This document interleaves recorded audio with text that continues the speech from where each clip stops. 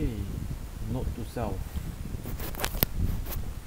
So power goes into switch, switch comes out and pops into first splitter. So first splitter, one of it goes to the HBHF sensor. Okay, one goes to AND switch, any input either A or B, it's fine. Okay, and for this one is from the output of here goes into the AND switch, and from AND switch power out into another splitter, and this splitter is the one that controls all the doors. Okay, so in the auto turret system,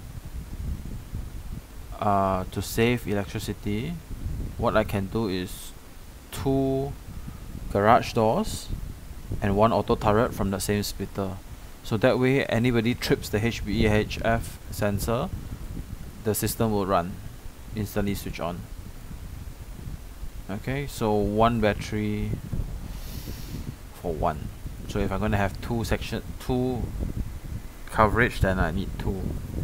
Unless I can figure out how to split the branches without killing myself. So yeah, note to self, this is how you do it for 1 set of doors. Let's see if we can change this. I'm gonna off this for a sec. Okay, clear 1.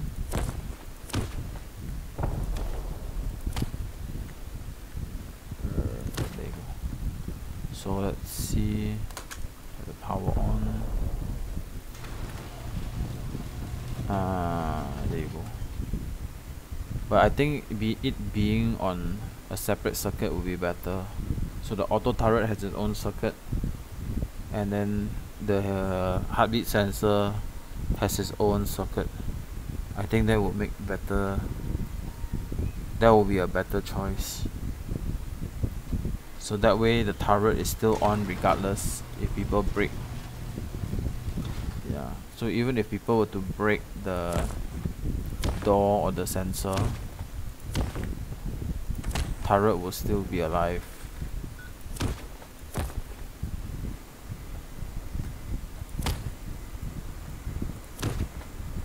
Yeah. So turret will still be alive.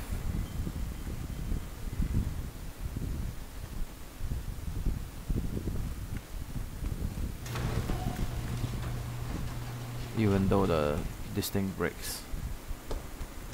Okay. Note over.